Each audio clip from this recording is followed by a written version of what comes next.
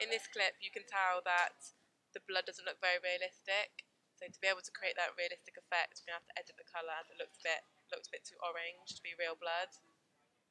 So if you go to video adjustment, change the levels and keep the exposure the same but change the brightness down to about -44, the contrast up to about 55 and the saturation down to 15. Also want to give it a bit of a bluey grey effect, so bring the colouring down to the blue area, and as you can see it gives it more of a thriller feel about it, more horror, spooky.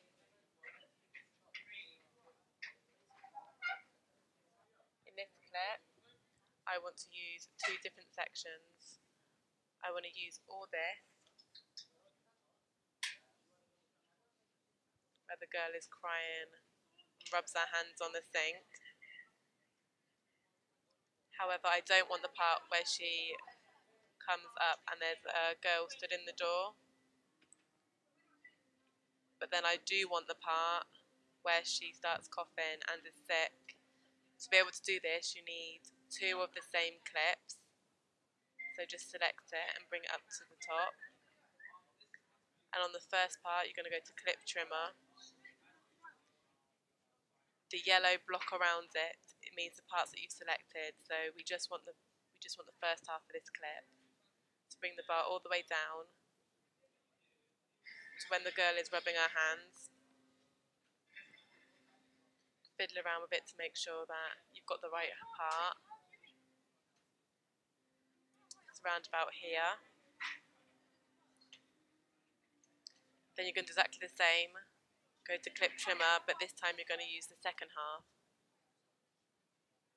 So bring it all the way back up. You're going to go past the part with the girl still at the door because you don't want that bit. And just use the bit where the girl starts coughing.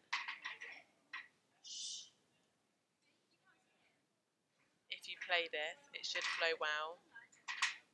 But if there are any continuity problems, you can always clip trim different parts to make it flow better.